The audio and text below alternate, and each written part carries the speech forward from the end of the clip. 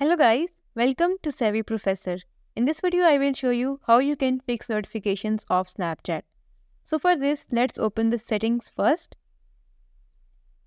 Scroll down until you see the notification center. Now click on it and here in search bar, search for Snapchat. Okay, so now we are on Snapchat and as you see, notifications are not allowed. So allow them, and if it's not work, open the Snapchat app.